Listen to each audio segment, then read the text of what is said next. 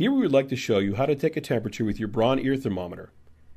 In order to make sure you have the correct model number, please look on the front bottom of your thermometer for a type number. This number should read 6022. In order to take a temperature, you'll need to make sure that the thermometer is on by pressing the on button that is located under the display screen. Next, you'll need to apply a lens filter to the probe. Now you are ready to take a temperature. Be sure to pull the ear upwards and back in order to straighten out the ear canal before inserting the probe of the thermometer. Now push the thermometer into the ear as straight as possible without making it uncomfortable for the individual. If you get a POS on the screen, it means you have a positioning error and you should try to remove the thermometer and reinsert it correctly. Once the thermometer is fully and comfortably inserted into the ear, press the activation button to take the temperature.